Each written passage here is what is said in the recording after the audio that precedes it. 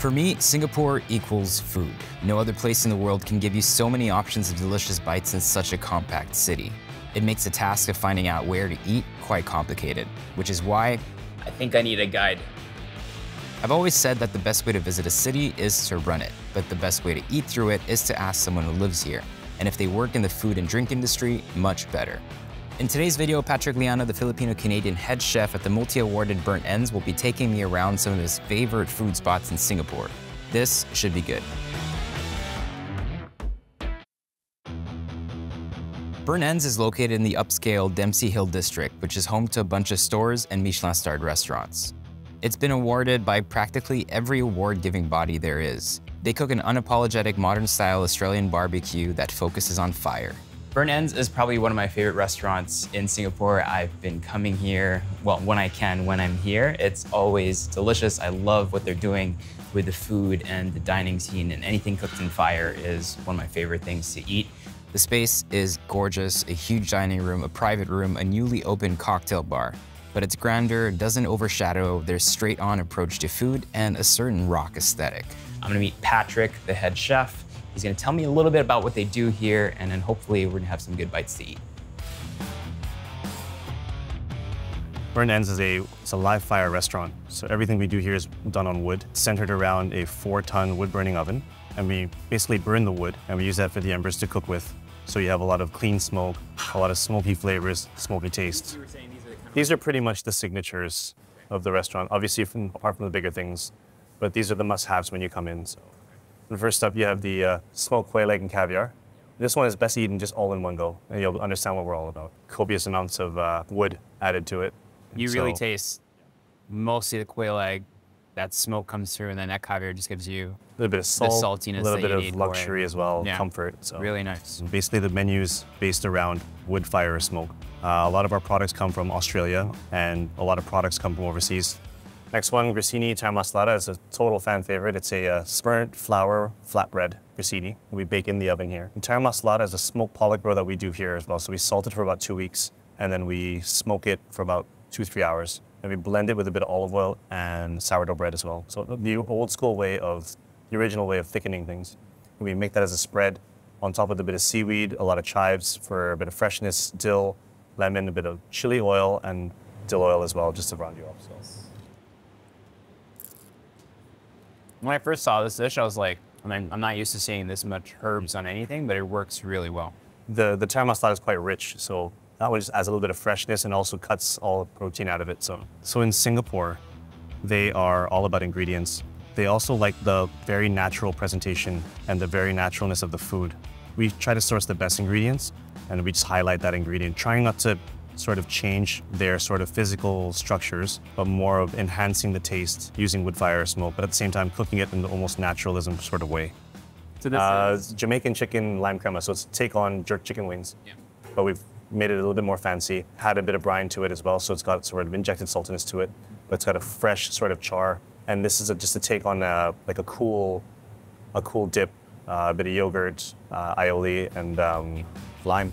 That's delicious. The next day, Patrick asked me to meet him in one of his favorite local spots. Mr. and Mrs. Mohgan Roti Prata is just a little walk away from East Coast Road in Joo Chiat, made famous by its colorful houses. The stall is so popular that it's only open on weekdays and closes a little after lunchtime. The wait can be up to 90 minutes long.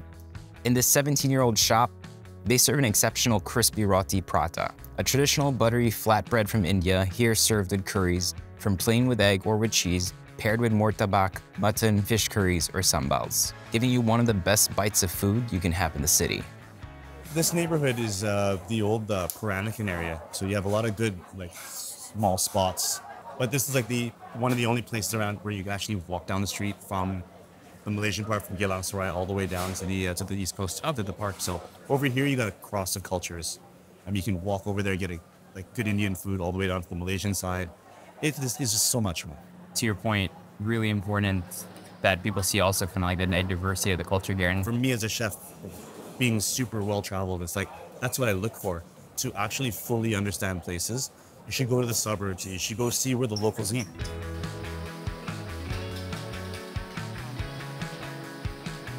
How do you eat this?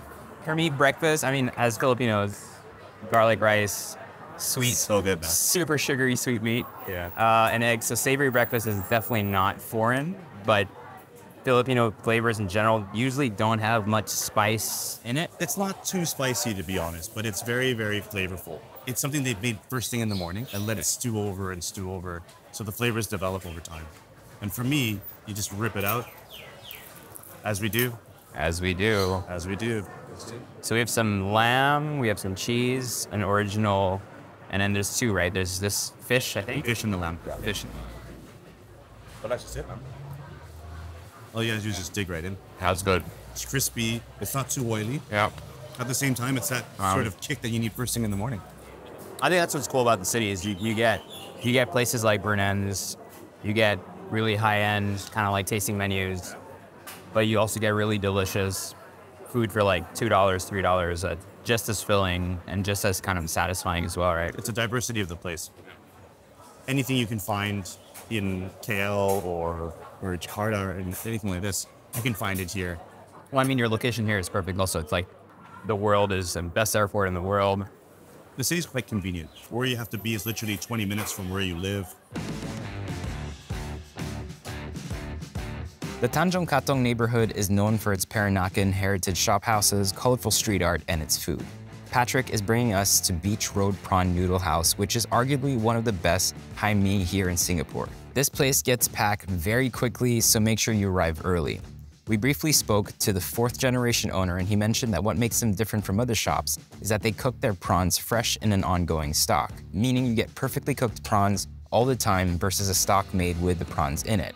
The prawns are cooked to serve, and judging by the thousands of bowls they churn out, the flavor intensifies as the day goes by. We ordered the jumbo prawn and the prawn and pork ribs, as well as a plate of Noh-Hiang. You can have it dry with some side chili or with soup. So this is the pigtail, sorry, that's the dry version. This is the dry version. This is the soup version. Obviously, it all depends on how much sabao you want. So this one is the pigtail one, yeah. And then this is just a regular. That's the legit one. The big prawn, they call it. This one is at the dry side, so it all depends on how much liquid or how Liquid you spicy wanna you add want to it to it. be. So, and like I said, it's got a mixture of the bihuns and the different noodles. Just totally make two different textures. Yeah. So that's where it's at. So, Yeah. With some crunchy pork fat in there, that's really good. the rendered lardons Wow. was like the best. That's insane. Yeah, but the lard is just like that's the icing on the cake. Super texture. Delicious. So good. Yeah, and I like the mix of, so you got the really slippery rice noodles and then the bite of the egg the noodle. bite of the egg noodle, which is really nice. That's the thing is that there's no rules here. They're just cooking what they want, and they're being different from some people down the road. Hence why, you're going to be busier. Some places aren't going to be as busy, but How would you, so let's say if there's different prawn mee noodle shops, they all have kind of like their own style to it. usually it's like a tweak in the broth or a different sambal or Those prawns so good. are incredibly cooked. Yeah, but they just pork you last minute. Like they know to pour the broth over it. It's right away. And that's it. And I feel like when people travel nowadays, this is really what people are looking for, right? I mean, yeah, you get experiences from You wanna higher end taste the places and local. stuff, but you also wanna have to taste the balance local. it out with this. That's what I like about Michelin here is that they also highlight good hawker places, good value for money places where you should go. Because at the end of the day, you're not going to come here and eat at 2-3 Michelin star restaurants all the time. Eating all Western food. Why would you come to Singapore? Exactly. People really rally around each other and kind of tend to always recognize and recommend neighbors, other restaurants to try. It's the community here is not competitive. Yeah. We try not to finish this bowl. It's like It's good though. so good. So this is a lot of delicacies and a lot of being heard in this traditional. So the owner was mentioning some of it's made in house, some of it's from like old school producers, and you dip that either in the Either or, if you want sweet or if you want sour or spicy. The world is your oyster, but it is very, very good. I think the simple serve thing's weird, but kind of makes sense though. I mean, Filipinos, It's almost like a sweet sour, but just as sweet. Yeah, it's really good. that's really good. When you don't hear a lot of chatter, it means it's actually pretty good. That or you're getting to a point where you're like, You're like food combing out now. I'm struggling. The rich cuisine of Singapore can be attributed to the generations of people that continue to uphold their family traditions and recipes. While there are some who choose to continue the business at the same stalls their parents once owned, others integrated modernity with their inherited tradition. One example is Keyengki Seafood, a former Zi Char hawker stall turned restaurant now operated by third-generation owners, the Liew siblings Paul, Wayne, and Jamin. Come hungry and come with friends so you can order the whole menu. Welcome again to KEK Seafood. It started from my grandparents in 1970, so it's about 52 years right now. So in our menu, we have food of 3 generations. Like over here, you can see that's clay pot liver, that's from grandma. Nice. Then we have second generation, it's more like the moonlight hor fun, cereal prawns. And third generation, we have coffee ribs and salted egg yolk. Awesome. All right, so we have tons of food. We're continuing our food crawl. I am absolutely stuffed. Seeing all this, it looks absolutely amazing. Let's start with here. I mix everything in. Yeah, that's moonlight hor fun. Okay. So the drawing represents the moon. Okay. Yeah, well, among the dark clouds. So that's the reason why we need to mix it, because you need a good amount of oil to cook this noodle. Once you mix with raw egg, it just be a little bit smooth, Nice. creamy, a bit like carbonara. It's like when you come back to this place, it's like a home away from home. So most of Singapore cooking is really like home style, and it's family style. That's why I love it. Met the man, Yeah. but then the food spoke for itself right away. It was probably the best chili crab I had. The black pepper crab was awesome. And now the man's Salt a lake legend. gill. He's always been a legend, man. But even like, you just remember the taste, and that's what And I think what's a great mark is what Patrick told me a while ago is you come here and you see generations of family, right? It just shows you that you guys have been able to kind of keep the quality, keep the level. The hor fun, by the way, is like smoky, delicious. And this, I've never actually tried clay pot liver. It's so good. Yeah. And these are so addicting. I know. So he was just saying now something from the other generation, from the grandparents. And now when their children become grandparents, that's their staple. Yeah. And they create new dishes for the bottom, and they just keep evolving that way. So it's really interesting to see. If you don't mind, Yes, please. buddy, I don't never mind? mind, man. Champion, United. don't mind? Yeah. All good. I'll be careful of. Alright. Perfect. Cool. Thank you. I think that's my job. Yeah? I know it is. And you do it well. Whenever you go to restaurants globally, you can't remember all the dishes that you had, but you can always remember how you're treated. So if you get this hospitality every time you come in, I'm here all the time. So This salted egg crab is. how was it? It's legit. Oh my God. How we do this? We use we extract the yolk, salted egg yolk. Then we do it with milk, Yeah. curry leaves, and bird eye chili, everything together. So you get sweetness, saltiness, and the light spiciness in it. This, by the way, tastes like cork candy. Yeah. I didn't realize it had like a shell. It's like a shell of sugar almost. Yep. We use coffee powder, coffee essence that we do pastry and beverages. We put sugar, honey, and one more thing, apple jam. We put apple jam in it. Should have told me that. You should have told me that now. Cut. That's mine now. Now. One thing is for sure, you're never far from a good meal in Singapore, and everyone at the end of the day will have their own preferences on where to eat. I love that lots of the restaurants in the city specialize on one style of cooking, and even sometimes just one dish. This specificity makes it easier to navigate all the options presented, but also showcases the value of tradition.